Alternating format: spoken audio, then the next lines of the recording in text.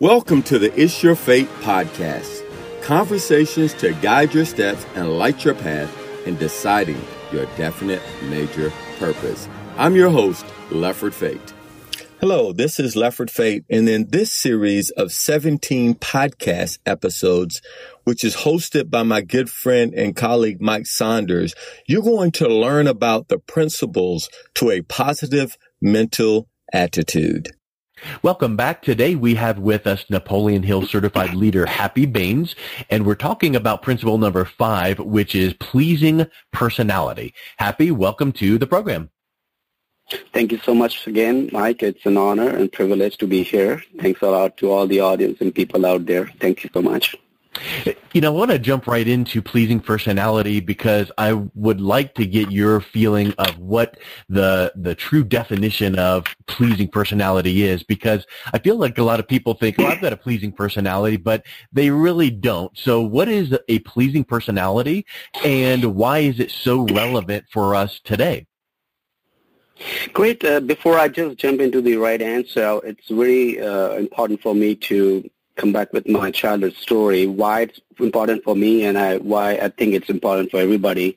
But not like my real story is when I was 4-year-old, my mom suicided and she passed away, and that was the biggest loss in my life. And I have stepmom and then a very hardship life and all. I was homeless twice, sleeping on park benches and on railway station in Mumbai, India. But during even I was homeless, I was always dressed up sharp. I was not a victim that even I'm homeless. I kept maintaining. See, we always have choice to maintain and be in a pleasing way. A simple and most important thing. And even I'll say, even a beggar is begging for money. Why not he beg for a good dress? And stay sharp and ask for a job. I mean, it's a common sense. He used so much of skills and knowledge in that. Why not to ask for the best thing? So pleasing personality, I'm not saying, it's very important. Since childhood, it's very important for me and people in my area and clients, they know me about my pleasing personality, that you are always dressed sharp, you're neat, clean, and doesn't matter any day of time. Whenever any occasion we see you, you are always dressed sharp. You're always in a pleasing way, always smiling. The name which you have it reflects in your personality, and you're friendly. And we all, deep down inside, we know we can do that. Now, coming back to the question is, most of the people who are highly educated or uneducated or poor, most of them, they have a lack of self-confidence. And they do not believe in their self, and they do not believe in their self-image, whatever the shape and size and the color they got it. And they tend to fake out and make it more even disliked by other people instead of pleasing personality.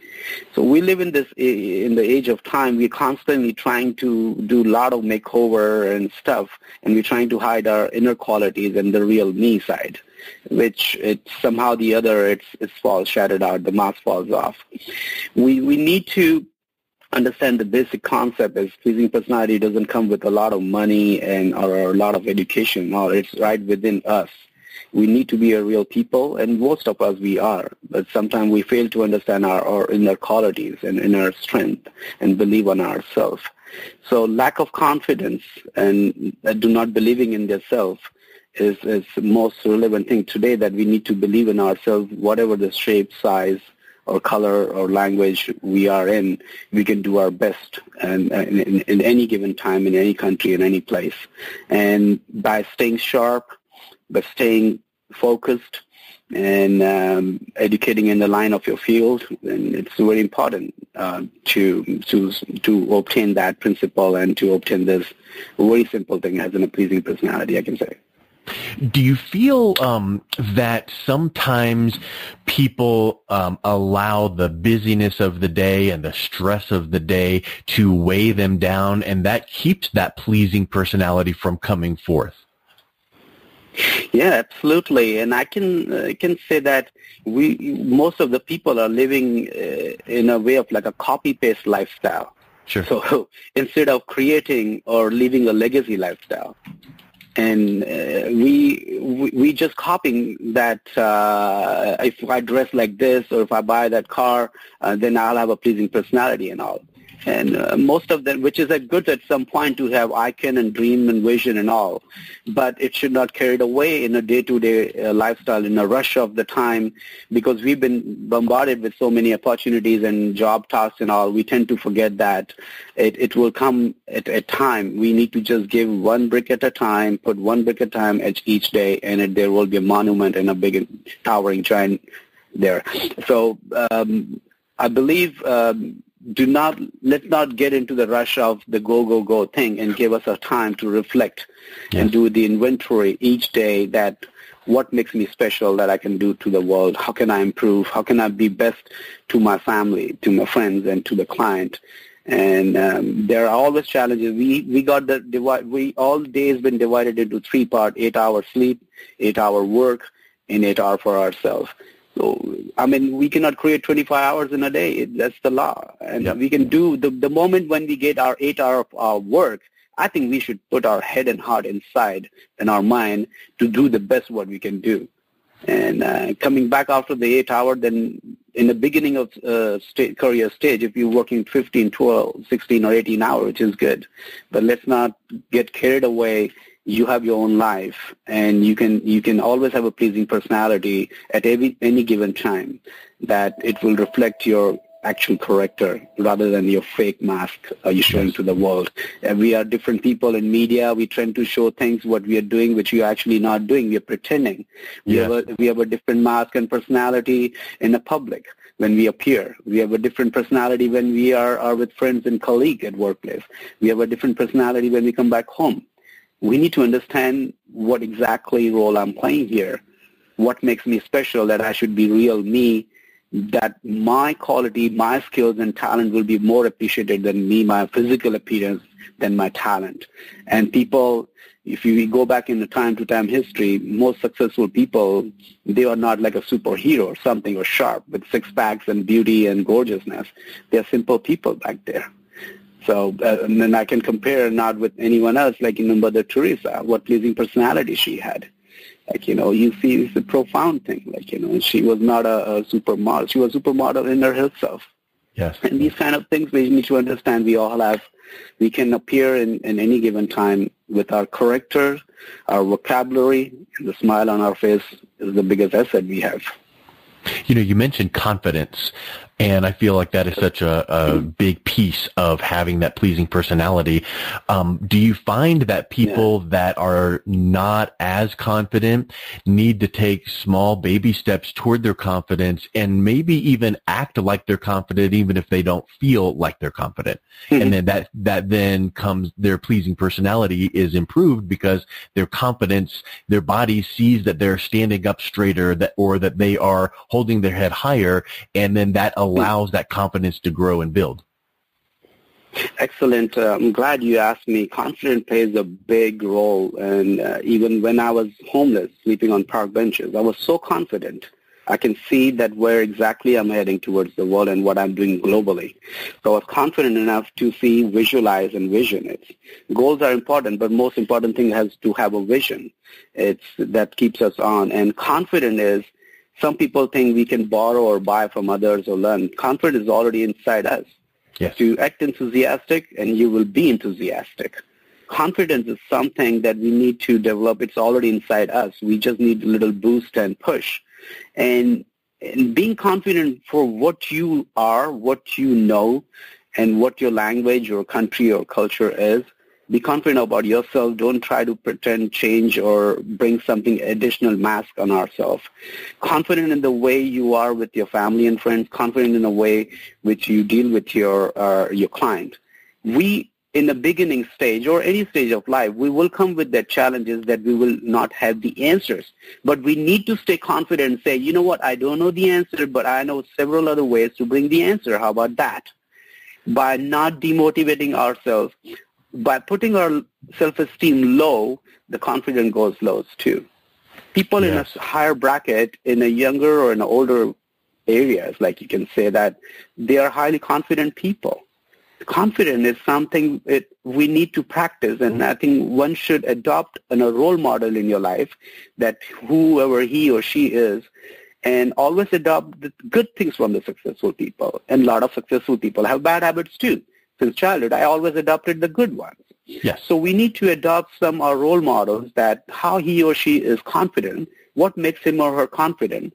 And the most important thing is we need to act, walk, talk, behave, and behave like that we are already a confident people. We don't have to wait in a distance to become successful. When I'll become a millionaire, then I'll be confident. When I'll become a mom, then I'll be confident. When I'll be a good student, then I'll be confident. When I have a good job, then I will perform there. Let's not wait for the time in the future, and then you create that image that I'll be confident once I'll obtain and achieve this. No, confidence is right here, each minute, each second where you are, and it will come in your pleasing personality, and it will show to the person who you're dealing with, and they will follow you. Most confident people are the leaders. That's why the world follows the leaders, because they have confidence. Imagine any leader in the world have no confidence. How would you follow? How would I follow? Yeah. And that's why each individual is a leader, and they need to understand that the confidence is right inside within them. You just need to bring out. So the idea is to act, walk, talk, behave like you are already a confident person. You already have achieved your goals and vision. You have already have that what you want. Go back in the future, visualize your future, come in the present, and act the part that you are the confident person. Excellent. Hey, Happy, what do you feel are some misconceptions that people have about a pleasing personality and this building confidence? I'm glad. Well, this is something I will say most of the people think that pleasing personality is the result of being rich or born rich in a rich family, or being way highly educated or born in an educated family. Well, I think this is a myth. Pleasing personality doesn't only fall in that category or areas. The misconception is that a pleasing personality can be in any area, shape, and form. But let's not get carried away that only successful people or educated people have the only rights to have a pleasing personality. Or most of them, they have always. Yeah. We need to create one. We need to create ourselves. We are the molder and shaper of our own life. We need to understand, and we need to use our golden mind between our ears that to create the philosophy of our own principle of pleasing personality, but not carried away and misconception about the pleasing personality is only for the successful people or highly educated people or a country in a very successful country and all. So those are myths, and we need to bring that image will destroy our confidence and self-image, and we will never put us in a higher bracket of our life in a successful way. And sometimes you see people that are living in the poorest neighborhoods with the least amount of money, and they are the happiest people you ever want to meet. Mm-hmm. Yep, definitely. And I think I would like to share a story quickly. Once when I was very young and in olden days, my aunt, they used to cook food while putting the woods inside. There was no stove or gas or something like that. So I asked, my aunt used to always tell me, "Oh, good little boy, they don't do this. The good boy, they should not do it. It's the adult's job. It's the adult's job." And once I said, when you start the fire to cook the food, you always usually put the small wood first, not the big log. She said, yes. I said, when a small wood can bring up a light to bring the fire to a big wood, the small person or small area people or in the surrounding area can bring a new light to the world too. It's not important only a bigger person can only bring a success or light. It's young people can bring a light to the world. Being a small wood can bring a biggest fire in the area of. So we should not consider ourselves wherever we are in a poor location or a higher location or in a successful country or the other way around. The idea is to see ourselves at your best throughout the time. And it's hard, I know that, but then that's what the habits comes in. Yes. Habit puts up in our bracket, yes. Can you think of a time before you started really focusing on this principle in your life, maybe an example of when you started putting this into action and then some of the positive transformation you found in your life, either personally or professionally in your business life? Yeah, well, as I said, by staying always sharp is the first most important thing at any given time. By staying sharp, friendly, helpful, and focused towards the major purpose of life. I mean, this principle has enhanced my self-worth in the marketplace, and especially positive changes in beloved ones' heart and mind. They see the effect and changes in that. I will say pleasing personality is being friendly, being justice, being a good sportsmanship, have a tolerant, should have a sincerity of purpose. And courtesy plays a big role. And courtesy and smiling, being tactful, being patient, proper dress. We appear in the world today where what we dress, we live in the world people usually underestimate and they have a judgmental personalities. So I'm not saying all people are judgmental and they assume things and all, but most of us, the minute we walk in any room, people judge us from our dresses before even we open our mouth. So it's very important. We need to understand what occasion I'm going, where I'm going outside, and what I'm doing there. So you cannot buy expensive suits and all, but there is always a good shirt and a pant or a dress can be ironed in a sharp way. So staying sharp is the most important thing. When I was homeless, but I was still sharp. I never feel a victim that I'm a homeless. And that got me in a higher position too. So it's very important throughout the day when, as I said, when we get the 8-hour sleep and 8-hour work, the 8-hour work, we need to focus what kind of work, industry or field I am, what it demands to be, what to wear, and what my pleasing personality will be more effective in that time. So staying focused, alert, sharp, helpful, and serving others in a positive way. This is the inner pleasing personality. We cannot buy all these things from outside. It's all within us. We just need to portray it and keep our talents on the table and let the world choose and pick, and they will reward us for what we want. Yes. You know, I was just thinking. Go ahead. Mm-hmm. Go ahead, please. No, that's what in my personal and business life I've been doing my best in all these qualities. The inner quality I have portrayed, combining with my specified knowledge and all. And the world has rewarded me so much, and I'm very thankful to the world.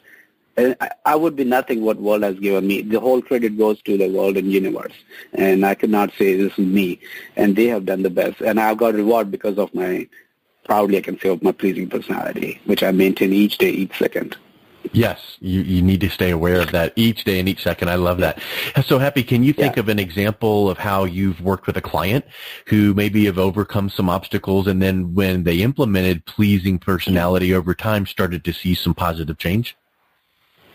Yes, I have many students, young students, especially I coach and do workshops and seminars for young people especially. And one of my students was very depressed and stressed and have a lot of anxiety and low self-esteem. And I coached him and I tell, like, you know, there are three most important things if you do before you get into the other areas. You will get a massive result in your life. And it's quite a few years ago, and I strongly remember, I told him to always get a good grades in school, doesn't matter. And the first most important thing is to get a good grades. And second most important thing is, this message is actually for all young people too, and I'm sharing the real story, that the client, the student of mine, and I said the second most important thing is get a good job and stay in a vocation. And third is the marriage. Now, a lot of time what happens is we drop out from school and get any job as in a construction or a food court, which is okay at the 17 and 18 or 15, but it's not in your mid-20s and 30s. So getting good grades and good education is the most important thing I told him, and stay in the vocation. Find out the job which you love or the vocation you wanted to do.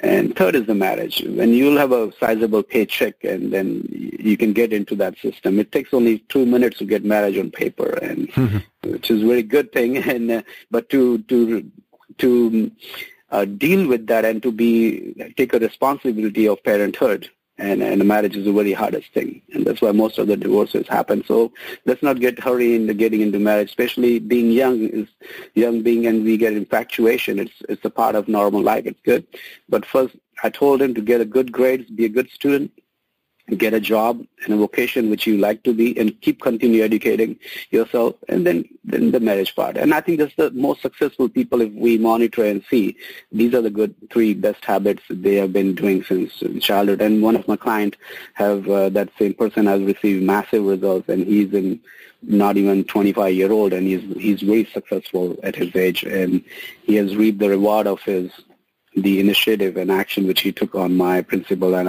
the suggestion which I gave. And these suggestions can be taken away from anywhere. We just need to put it in order and just follow the habits. Yeah.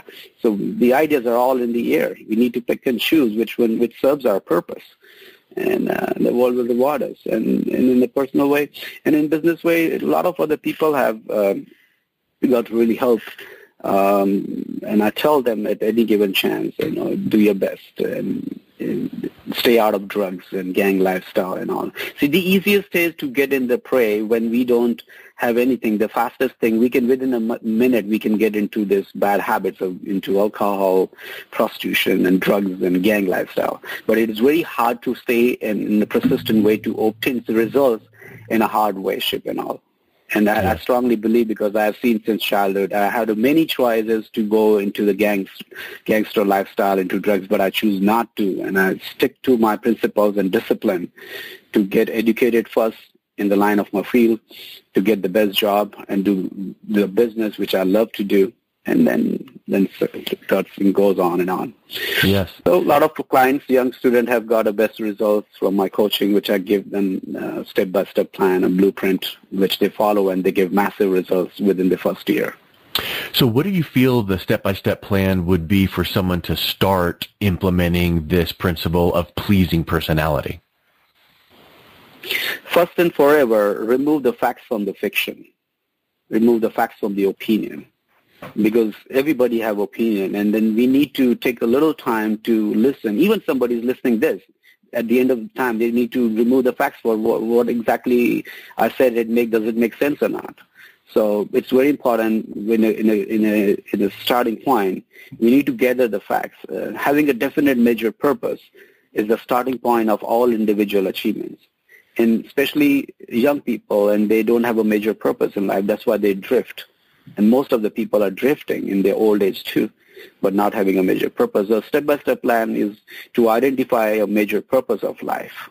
If you don't know what you exactly want to become in your life, but it's okay what you want to do this year or this 6 months or this month, and take a baby step from there.